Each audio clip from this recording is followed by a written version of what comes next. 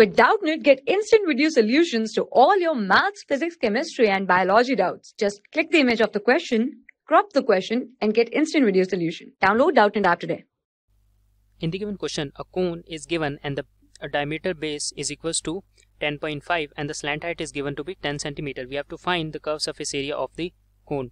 So here, as you can see in the given figure, the slant height is equals to this and the diameter is here this. So as given in the question, we know that the diameter is equals to 10.5 centimeter. So the radius will be half of the diameter. So we just simply write it 10.5 upon 2.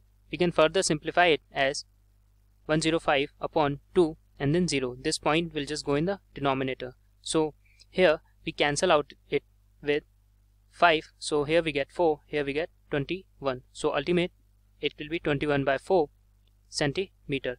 Now we have to find the curved surface area. So the curved surface area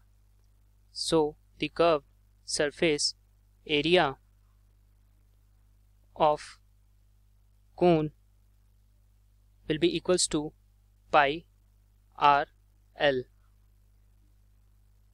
So here we write it to be 22 upon 7 into r is 21 upon 4 into slant height is given is 10. So here this 7 will cancel from here and we get here to be 3. So here we get 660 divided by 4. So when we solve it further, we get 165 and here the unit is centimeter. So we get the answer in centimeter square. So the answer is centimeter square and that's our answer. For class 6 to 12, IIT JEE and NEET level. Trusted by more than 5 crore students. Download Doubtnut app today.